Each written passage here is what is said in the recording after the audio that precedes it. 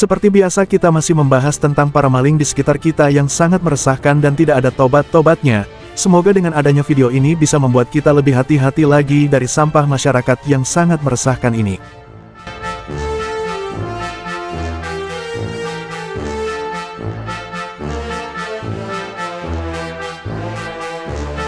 Halo sobat semua, semoga hari ini kita diberi kesehatan dan rezeki yang berlimpah.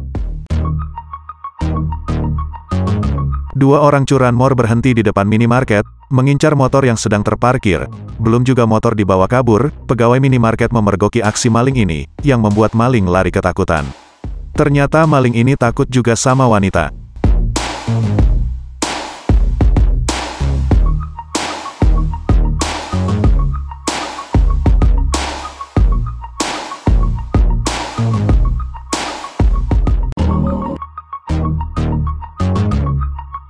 Aksi percobaan pencurian sepeda motor kembali terjadi di sebuah rumah kos-kosan, di mana terlihat dua orang pria yang mengendarai sepeda motor. Salah satu maling masuk ke dalam pekarangan kos-kosan, setelah berhasil membobol motor.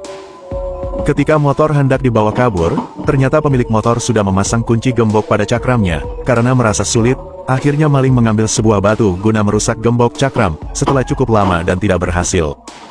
Akibat bunyi hantaman batu ke gembok motor yang keras, akhirnya maling kepergok warga. Karena ketakutan, maling pun akhirnya kabur dengan hati yang sedih.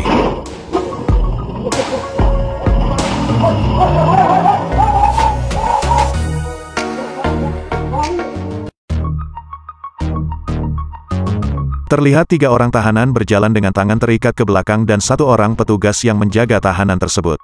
Ketika petugas sedang membuka pintu besi untuk membawa tahanan ke kamarnya masing-masing, salah seorang tahanan kabur dengan memanjat tembok. Seketika petugas pun panik dan segera memasukkan tahanan lainnya. Entah bagaimana caranya tahanan ini melepaskan ikatan di tangannya.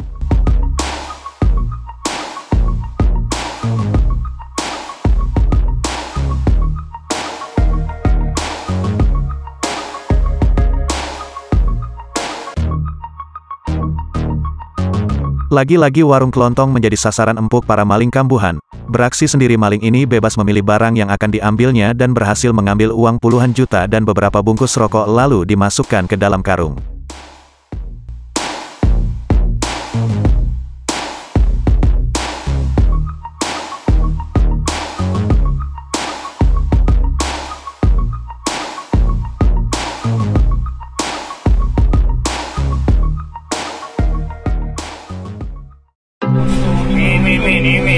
Beredar video pemalakan seorang sopir truk yang sedang melintas di jalan.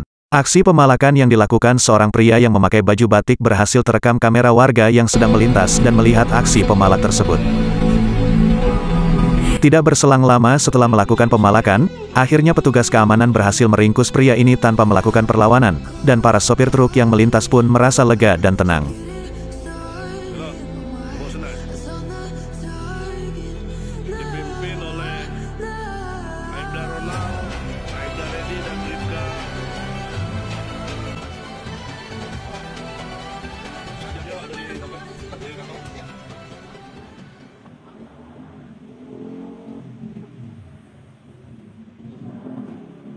Diduga tersangka